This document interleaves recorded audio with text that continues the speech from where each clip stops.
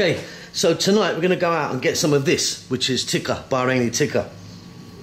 Now, the reason I'm showing you this here now is because I'm doing it in a kind of controlled environment, because later on we're going to be out. They're usually kind of small hole-in-the-wall places. There's lots of them in town.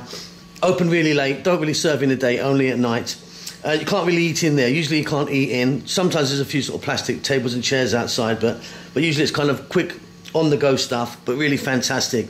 So it's made with beef, small pieces of beef, and they actually add some fat as well in there as well onto the skewers.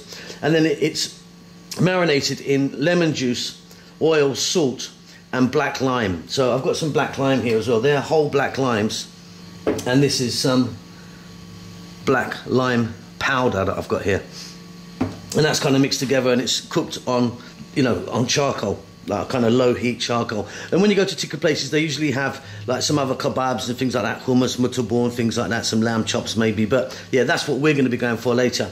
Now it's served with amazing bread that they always make on the premises as well, the kubas. This is a mint sauce, like a yogurty mint sauce, but it's really hot. It's got a lot of chili in it. It's not kind of like a mild thing you get in your Indian restaurant. It's really, really quite hot.